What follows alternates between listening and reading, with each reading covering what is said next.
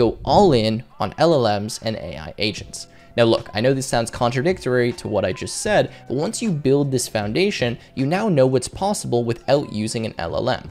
But this is the new buzz. This is what everyone's using. So you should be super familiar with this as well. And that's why I would dive straight into LLMs and AI agents. Now, the first thing I would want to do is actually understand how an LLM works. Understand something like GPT, Generative Pre-trained Transformers. What does that actually mean? After I understood that, I definitely start looking into some no-code tools. As much as we can build everything in Python, it's also really useful to use the tools that already exist. As a developer, you can typically use the no-code tools better than people that aren't developers, so I would start looking at tools like Crew AI, Langflow, N8N, things like Vapi, LiveKit. There's so many different technologies and tools here for building AI agents and utilizing LLMs, and a lot of times you can build something kind of in their UI platform, and then you can hook into it from your Python code and make it really customizable.